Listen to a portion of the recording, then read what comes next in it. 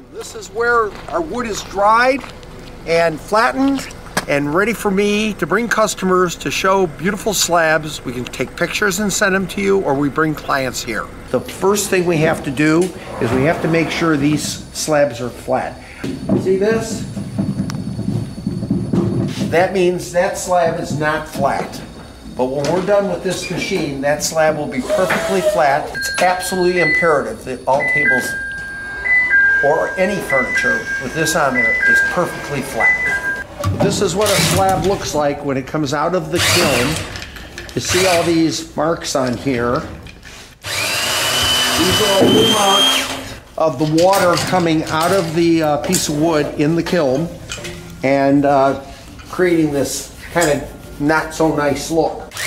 You'll see when he's done skimming the top of this, making it smooth, the wood will start to come to life.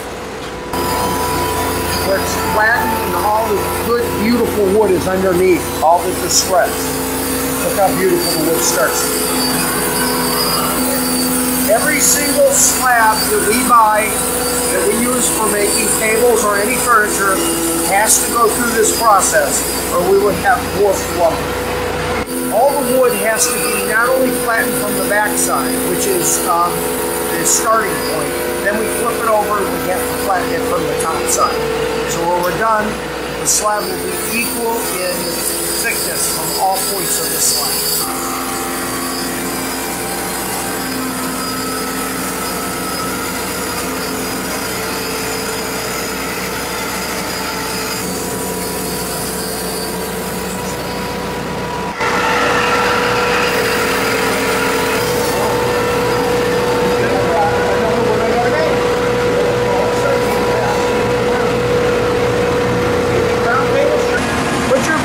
Is a very expensive combination of planer and sander. This is where we bring our big wide slabs that can take a slab up to 50 inches wide. This is essential to making a table flatter. So we take it from the flattening machine which you saw prior.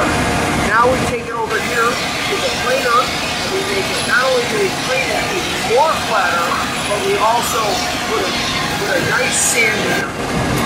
Then we finish up the rest of our sanding with a shot.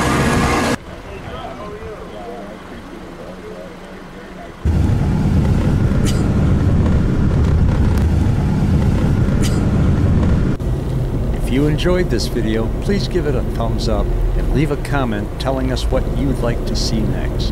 We post a new video every week. Keep up with our work by hitting the subscribe button and clicking the notification bell. Thanks for watching.